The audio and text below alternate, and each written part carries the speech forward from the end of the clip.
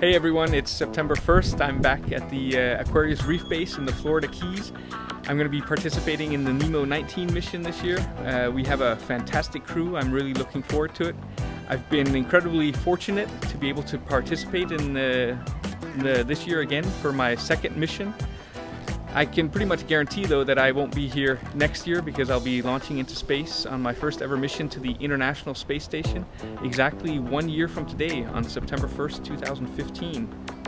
Today is also a special day for another reason. It's exactly 5 years ago that I started training as an astronaut with the European Space Agency as part of the Shenanigans class of European astronauts. You've probably all followed my classmate Luca, who was on board the space station last year.